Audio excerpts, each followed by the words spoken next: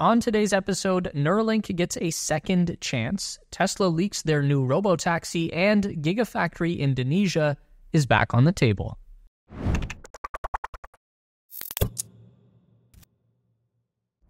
Elon Musk's brain implant company Neuralink has received a major new green light from the U.S. Food and Drug Administration that will rapidly expand the scale of Neuralink's human trial with their first brain-computer interface device known as the Link. The latest FDA approval grants the biotech company permission to implant a second human patient with their brain chip as early as June 2024. That second user will join Neuralink patient 0, Nolan Arbaugh, in the company's PRIME study, which is currently assessing the safety and effectiveness of the radical new brain implant procedure.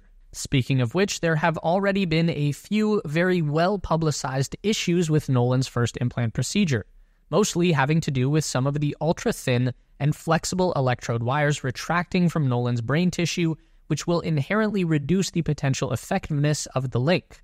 A new report from the Wall Street Journal reveals that most of the 64 wires originally placed into Nolan's motor cortex by an autonomous surgical robot had fallen out after about 1 month post-surgery. Nolan has said in a recent interview that only 15% of the Link electrodes remain in place today, but according to Neuralink, these remaining threads have stabilized, and improvements made to the software algorithms that decode his brain signals have restored Nolan's brain-computer interface capabilities. In light of this, Neuralink has made some changes to their implant procedure that have just been signed off by the FDA and approved for use in patient number 2. Neuralink says that one of the unexpected variables they've encountered has been the excessive movement of the human brain. The largest animal brain that Neuralink had previously implanted would have been a sheep, which is pretty big as far as animals go, but comparatively much smaller than a human brain. So what they found was that the human brain actually moves around up to 3 times more than what Neuralink had expected, and the excessive movement just kind of shook the threads loose. So what's the solution? Pretty simple, really. Just stick the threads in deeper. The FDA has approved Neuralink to reach a depth of 8 millimeters into the brain tissue with their next operation. Nolan's threads were targeted at between 3 and 5 millimeters. With their second operation now happening as soon as next month, Neuralink is clear to implant up to 10 human patients before the end of this year. According to an unnamed Neuralink source reported by the WSJ, there are more than 1,000 quadriplegics who have signed up for Neuralink's patient registry, though fewer than 100 qualify for the study at this time. Neuralink is said to be in search of a diverse set of recipients in order to study a variety of different behaviors. It's unlikely that every Neuralink user will be as free and open about their experience as Nolan, who has been making the rounds on national news programs and podcasts recently, telling his story from the bleeding edge of neuroscience and biotechnology. Neuralink sources reported by the WSJ claim that the company's next step will be moving towards regulatory approval in Canada and the United Kingdom in the coming months. Neuralink's patient registry is already open for Canada and will be opening for Britain in a matter of days. Tesla's robotaxi reveal on August 8th is the company's most hotly anticipated event in years, particularly by YouTubers who are running out of new things to talk about, but it's also a pretty big deal for the future of Tesla.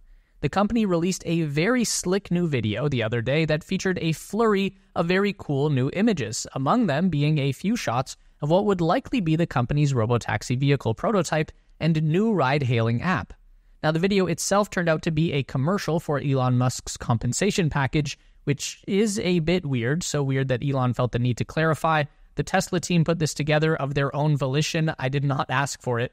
And while that does somehow make it seem even more like he did ask for it, we'll leave the stock situation to the finance bros and stay in the tech lane.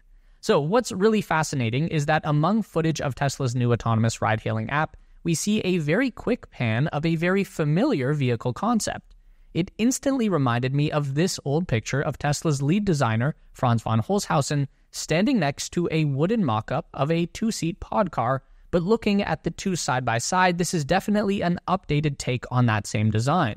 The new mock-up is more sleek with more refined curves and body lines. It has a very distinct Tesla look to it, and yes, it is just a bunch of wood tacked together, but this is what we've got to work with here. What I do believe is that Tesla would not show this if it wasn't important. They don't seem like the kind of company that is just making concept cars for fun. They've only released 6 production vehicles in the entire 20-year history of the brand, and it's reinforcing the theory that the robotaxi will be a very small 2-seat, fully autonomous vehicle that's more like a pod than a traditional passenger car, and it's going to be built on a different platform than the Model 3, one with a much shorter wheelbase, smaller cabin, and bigger trunk. There's also a blink and you'll miss it moment in here that would appear to show the new robotaxi interior. We can see Franz again in the foreground reviewing an interior rendering with no steering wheel and 2 white seats that look awfully similar to the ones that were inside the wooden mock-up. It looks a bit tight in there, I'm not gonna lie. And one more thing, if you look really closely at Buddy with the glasses, right behind his face, what appears to be an exterior rendering of the vehicle with what looks like a scissor action door, like a Lamborghini-style door that would probably open and close automatically for ride-hailing passengers. So that's a pretty cool Easter egg. We also saw this really weird Tesla vehicle on the road last week that would seem to be up to some robotaxi-related testing. It's definitely just a Model 3, but with some very strange modifications. The side view mirrors are removed, the exterior panel on the B-pillar is popped off, and there are a bunch of extra cameras strapped on in weird places. We've got one front side camera that is in the usual position, but sticking out way further from the body panel. Then we've got this weird thing in the rear passenger window that looks like a security camera. It's really big and set inside a black housing. Then there's a rear camera that is kind of taped onto the trunk lid right in the middle of the Tesla logo. If I had to throw a guess out there, it does kind of look like they're testing out some new camera positions for a vehicle that will be similar in shape to a Model 3, but with some slightly different dimensions. What could that be? Remember like a year ago when everyone thought that Tesla was about to build a new gigafactory in Indonesia, but then nothing happened? Well, we're happy to report that yet again, everyone thinks Tesla is about to build a new gigafactory in Indonesia. Elon was recently there on a visit to promote his Starlink satellite internet service, but that didn't stop the Indonesian Minister of Investment from claiming that Musk is also considering a potential electric vehicle plant in the country. We know that Elon and Indonesian President Joko Widodo, who is also known as Jokowi, met in Bali after they attended the World Water Forum on Monday. During that meeting, Indonesian officials pitched the idea of a Tesla facility in the country, and Musk seemed to respond to the idea pretty well. The Indonesian Minister of Investment said, quote, "We made an offer. Is it possible to build an EV battery plant here, precursor cathode? And he will consider it." The minister also noted that Jokowi asked Musk if he would consider investing in an AI center in Indonesia. The Indonesian president even pitched the idea of a SpaceX launch pad at Biak Island, which is located in Papua province. Of all the potential gigafactory locations that are constantly being floated around, India, Malaysia, Canada, Indonesia is a strong contender due to its abundant natural resources, namely a very high concentration of nickel deposits. This would be why the minister specifically referenced battery cathode manufacturing. Most of the battery cells that Tesla currently use, including their own 4680 design, have a nickel-based cathode.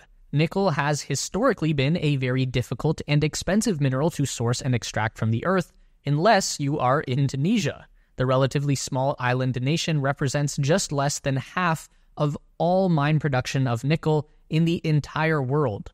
So when the Indonesians make an offer to anyone in the business of making and selling batteries, it's likely going to be one that's hard to refuse.